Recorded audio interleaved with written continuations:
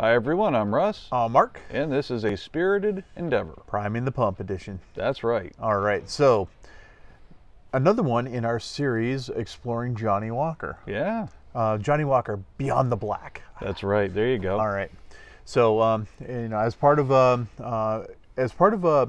priming the pump that we did recently, we looked at the black. We put it up against the smoky grouse, and we took the black and we said, okay, well here, this is a known whiskey, known commodity and everything. We're going to explore that a little bit more, and let's see what else Johnnie Walker puts out there. Yeah. What we're finding out is like each of their whiskeys is very different and very unique. Yeah, and I think that took me by surprise. I've had the red and I've had the black, and I didn't think the black was that much of a... It didn't sway that far away from the red. I mean, there's obviously some differences, but it's within the same ballpark. What's interesting is all the blends they use different distilleries and different whiskeys to make all their blends. And so we just did the blue, which surprised us, and that was a very fun review to do. Yeah, it was. And then we decided, well, we're gonna go gravitate toward the green. Now we've heard some great things about the green. Yeah, and fortunately they actually do divulge a little bit more about what's in the bottle, and I think that's what's really got our curiosity. Yeah, and right here on the bottle, I mean, they tell you that this is a blend of Talisker, Linkwood, Cragganmore, and Coal Isla. Which they're right up our alley. Yeah, absolutely. Coal Isla is an Isla. Yeah. And the Talisker is an island, and Cragganmore, I think, is I think so. is also, yeah. So there's a certain expectation that goes with that. Yeah, we're really excited to try this one. Now, I'm expecting this one's gonna be smoky and... Oh, I would think so. Smoky, earthy, peaty. Now there is something different about this. This is a blended malt, not a blended Scotch like the other ones we've had. So that means this is all single malts that have from different distilleries that have been blended together, whereas a blended Scotch will have some grain whiskey in there along with some single malts. So it's a bit of a different animal. I'm really excited to try this one. Me too. I think out of, and we have many Johnnie Walkers now. Yes. But I think this is the one I am most excited to try because I think this one's going to be the most up our alley. I'm thinking the same thing. Really curious to see how they pulled this one off. All right, well, let's get into it. Yes. All right. And again, has a cork. No screw top here.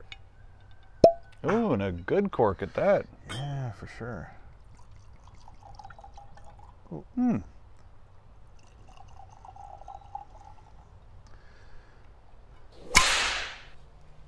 Nice.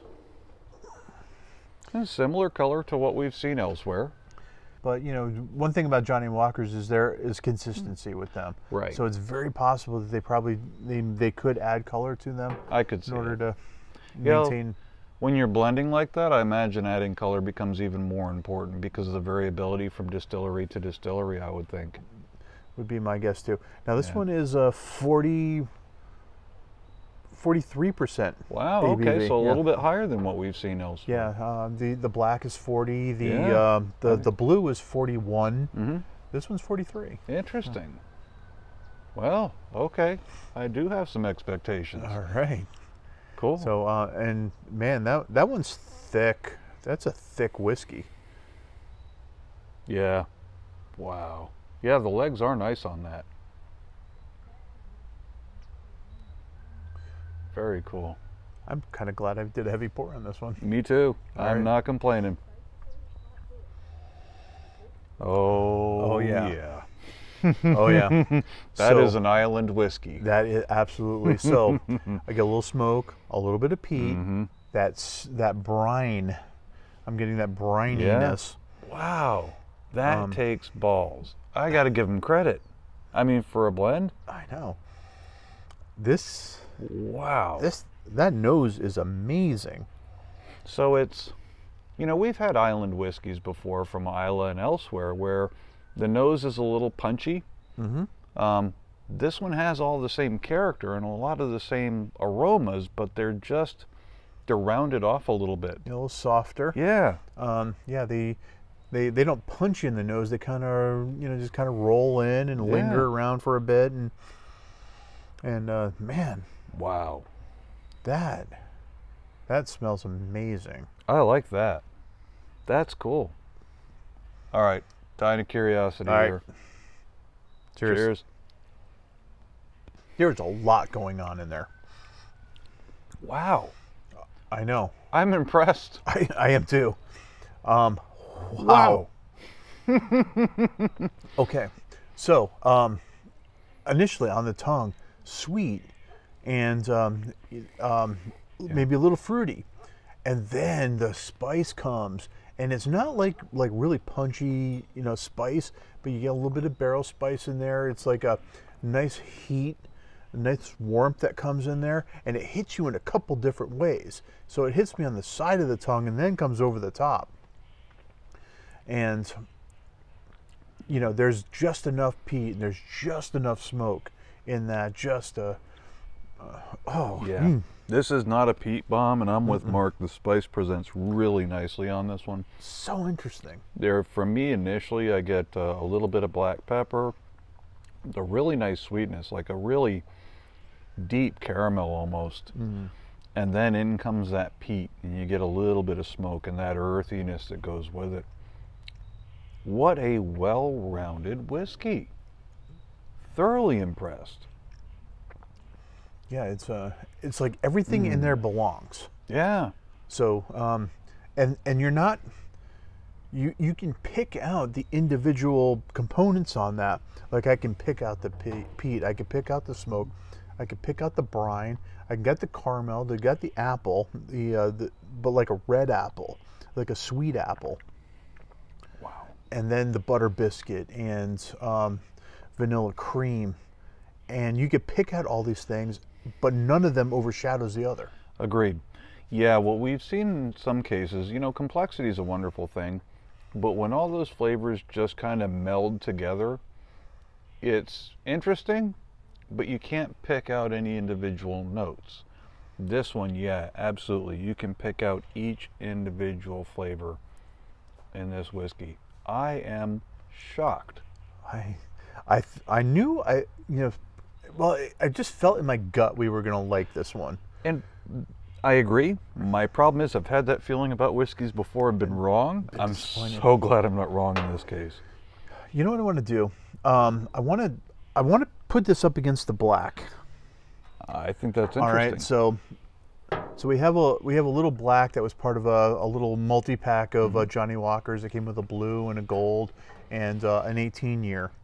And we'll be hitting the others soon, but I want to kind of go back to this and just see how, because that one's also a little smoky and a little bit of little peaty. Yep. But it presents very different. I agree. No, very different animal. So I think I want to just put a little just side by side, but I think I already know the answer on this. Oh yeah, I'm sure. That said, I'll be curious to see what flavors I get out of the black label now, having had the green label, if I notice any similarities. See, already the nose is different. Oh, totally. It's a very different whiskey. I'm getting that grain aspect. I'm getting the grain aspect. It's perfumey. It's actually very perfumey. Yeah, it is. Like what was that cologne? Maybe like Brute? Yeah, I think so. That's Yeah. funny. We both went the same place. Yeah, and I'm kind of getting like a little faint note of that in here. Interesting. Yeah. So I think that's smokier. I think that's smokier and peatier. But I don't think it's as well rounded. I agree. It's not as flavorful. It's a little bit more one-dimensional for me. There is a nice smoke to that, though. I will say, it's a bit of a different smoke than you would get from your typical Isla. It's not that damp campfire by the ocean. It's like fresh burned oak almost. Yeah, for me. Interesting. It is interesting. All right, now I'm going back to the green. Now I'm getting more on the green. I'm teasing that teased more flavors out now. Oh man. So now, yeah, the finish on that. Oh, there's a dessert that's reminding me of, and I can't think of it. I mean, what comes to mind for me is like when we there's a like a fruit tart that we get, and there's a like a cream layer on that in that. You know, it's like a sweet cream and everything, and that it kind of reminds me of that. It's not a creme brulee. No, you're absolutely right though. But more like almost like an egg custard or there's almost like a nutty nature. a little, yeah. I'm only getting it on the exhale through the sinuses, but combined with that desserty kind of note on the finish. Oh, you know what that is? That's cashew. Yep. I am thoroughly impressed. The Black Label, I'm impressed at that price point and being that accessible and generally accepted that it's as interesting as it is. The Green Label, I'm just downright shocked. That is a deep, complex whiskey. It's not dark. It's not foreboding. It's not stormy or anything of that nature, but there's a lot going on flavor-wise, and if you keep going back to it, you can keep getting a little bit more. Right. It's bright, you know. I don't want to go as far to say it's cheery, but it's bright. I mean, for an island whiskey. Sure. Yeah. Absolutely. I think you could drink this on a winter night. I think you could drink this on a summer night. Agreed. No, it's pretty well balanced as far as that's concerned. I think the reason it surprises me so much is I guess my impression of Johnnie Walker has been that they always kind of tend towards the safe side, the more appealing to the mass market side. Right. This is not one of those. Right. Well, I think also in our journey, it took us a while to get here to maybe appreciate Good point. What they put in that bottle. No, that's a very good point. And look, somebody that's used to Johnny Red or Johnny Black, perhaps this might be a little bit too far astray, because it's an island whiskey. There's no doubt about it. Now, they have smoothed over a lot of rough edges that you oftentimes will get with an Isla whiskey or a Talisker.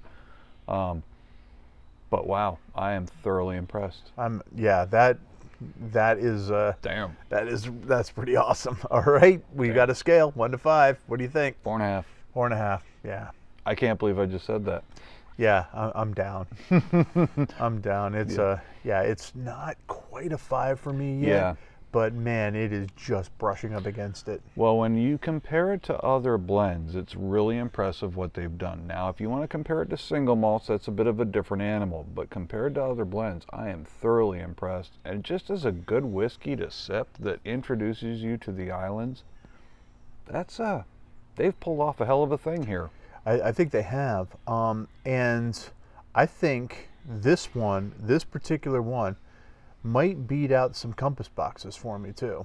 I could kind of see that. Not all of them, but Yeah. certainly a bunch of them. Yeah, no, I'm with you on that. There are a few where I could see this one kind of leapfrogging over them. I would take this over the Peat Monster any day. I think I'm with you on. Yeah, no, I'm with you on that. Yeah, I'd probably take it over the Spaniard. I probably would not take it over the Hedonism. Yeah, no, I'm wholeheartedly agree. The hedonism is its own thing, and that is a thing of beauty. Again, the fact that they've gotten all these island whiskeys in here, you get all those different flavors, but there's no sharp edges. It's just pleasant. And Really? the sweetness. I know. It's, oh my God. Yeah. Wow. Yeah. Good job, Johnnie Walker. I gotta say, I definitely underestimated them based on what's on this bottle. Very good. Well, yeah, good. Great one. Thanks for joining us, everyone. Hope you had a good time. We sure did. We'll Take catch you on the next one. Take care. Bye. Son of a bitch.